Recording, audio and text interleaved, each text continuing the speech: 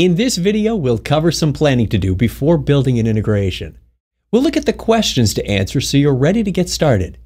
These questions serve as a framework. Have them ready or reference them here when you become involved with a new or existing integration. Okay, we've been asked to import or export some data to a third-party system. Now what? Ask questions to better understand what it is you're being asked to do. The answers to these questions will drive the rest of the implementation. Is this an import to ServiceNow or an export from ServiceNow? Understanding which direction information is flowing is critical. Many of the following questions are specific to whether ServiceNow is receiving information or sending it. Which system is initiating this conversation? Is it a push or a pull? Anytime information is traded between two systems, one of the systems started the exchange with a request. It's important to understand which system is starting this. For example, ServiceNow starts by requesting another system for information to import data from a third-party customer table. On the other hand, the third-party system may start the conversation by using a ServiceNow API to post an update to that customer table. Either way, the end result is the same. ServiceNow gets data imported, but the actions taken are completely different. Can the integration be done asynchronously in the background or synchronously while you wait? Most integrations can be done async. For example, sending a batch of compliance records to your governance agency every month. There's no user impact and the integration may take 15 minutes and nobody wants to wait for that.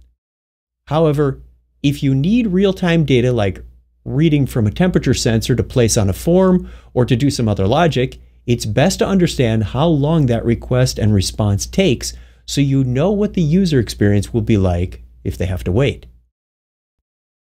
Are you doing this integration once or on a regular basis? An example of a one-time integration is importing a legacy spreadsheet and then maintaining that data in ServiceNow going forward.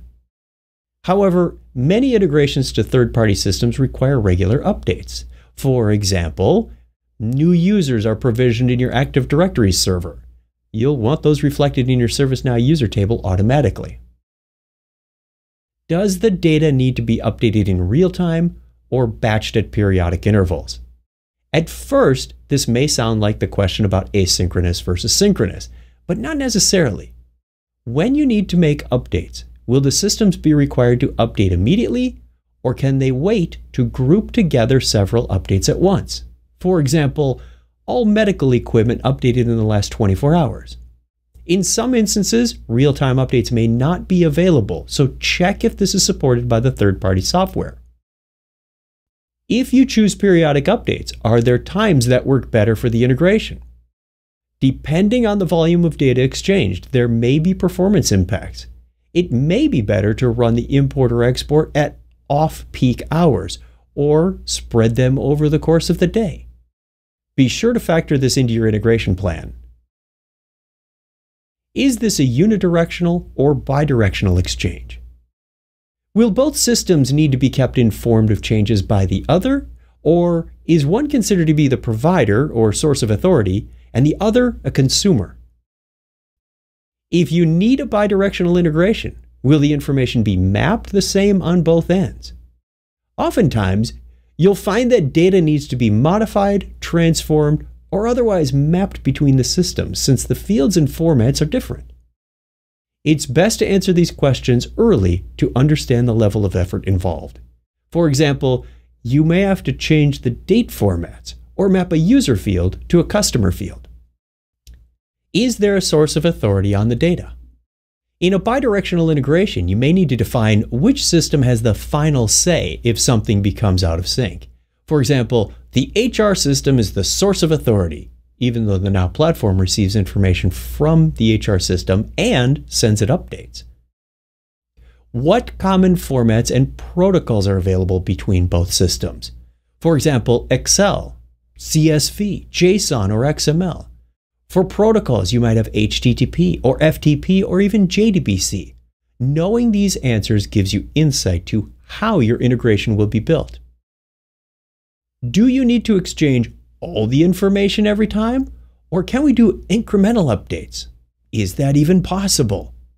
Let's say you run a movie review app and you have 1 million records in your database that you imported from the internet site.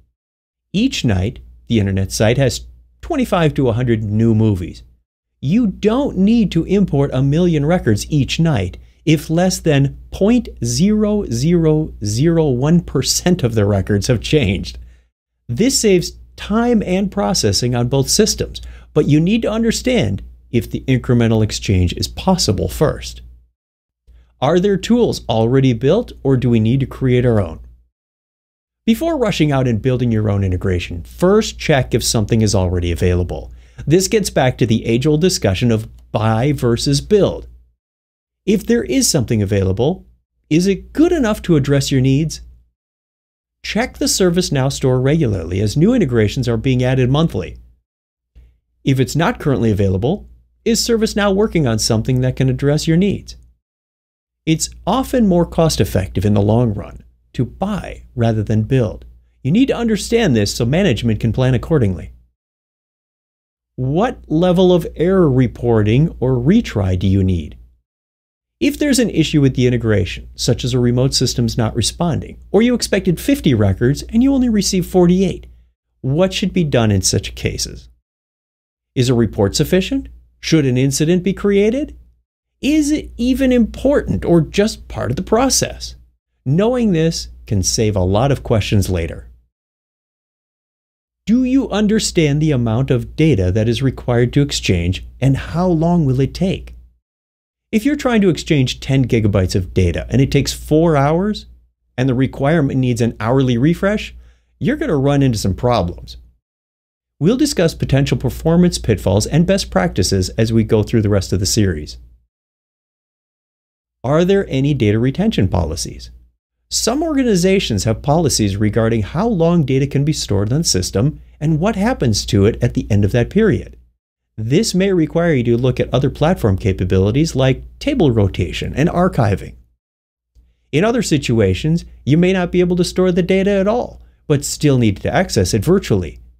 This might be a good use case for something like remote tables, which I'll talk about later. Knowing these policies can avoid compliance and governance issues. What security credentials are required for your integration? Is this a publicly available open API you're trying to access or grant access to? Do you need credentials to access the data? Or the other way around, does a third-party system need ServiceNow credentials to get information from your instance? And does the account have access to what it needs? For example, proper roles and ACLs. What type of credentials are required? Login and password? OAuth? JWT? An API key? There are several options. Know what you can and cannot support. These are some of the most common questions I've run into when doing integrations. There may be others that you encounter as you create your integrations, and I encourage you to make a note of them and share them on the community so you can expand your experience and help others. I hope that by reviewing these questions with the person or people you're trying to exchange information with, you have a clearer picture of the integration requirements and scope. I invite you to take a look at a couple of assets on the Now Create site. Links are provided in the description for this video. If you like, you can also go to nowlearning.service-now.com/nowcreate, use the search box to search for assets, and type integrations, and download the assets Integration Planning Template and Integrations Workshop presentations. These are great resources to reference with example use cases. After reviewing the questions here and the resource material, we should have a pretty good idea of how to architect and build our integration. So let's continue with the next video.